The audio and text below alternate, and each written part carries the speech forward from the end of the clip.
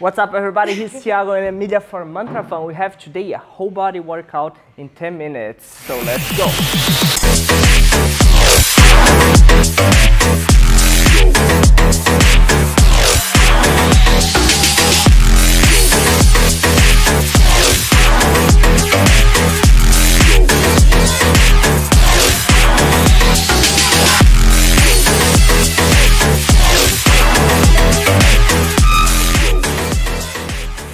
For the workout today, we're gonna use just one equipment. It's gonna be the dumbbells. We're gonna have 5 exercises, 2 for the upper body, 2 for the lower body, and 1 for the core. We're gonna start first with the bench press. Come on, Emilia.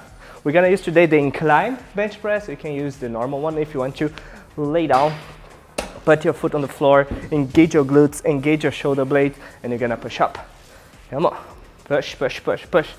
Nice. If you see from the top, you see that she has this kind of triangle, so don't put your elbows too high, keep them close to your body and push. Come on, you're gonna do 10 to 15 repetitions. Breathe in and out. Nice. Come on, come on. Nice. You're gonna do 10 to 15 repetitions, then you're gonna stand up and you're gonna do some rolls, all right? You're gonna use the same weight, hip width, go down with straight back, okay? Engage your shoulder blades and then pull up and pull, and pull. Make sure you don't get this round back, okay? Always straight back, and come on, breathe in, out, in, out. Nice, come, pull, and pull, keep pulling. Keep pulling, keep pulling. Come on. And stop there. Okay, we have already our 2 exercises for the upper body. We're gonna have a push and a pull exercise. And now we're gonna go for the squat, for the front squats in this case. You're gonna use the same equipment. Just put your dumbbells over your shoulder line. Yes, elbows pointing in front of your body. And then you're gonna squat down. Boom, and up. Hold this weight, stay there, straight back, stay in the bottom position. Nice, straight back, and then come up. Boom, make sure your knees don't go in when you are in the top, in the bottom position. Knees out, push your knees out, keep going, come on, 10 to 15 repetitions. Come, breathe in and out. Breathe in and out. Breathe in and out. Stay on your heels, don't let your heels come up. And now we're gonna go for the hamstrings and glutes. Let's go for the Romanian deadlifts. Can you show it sideways?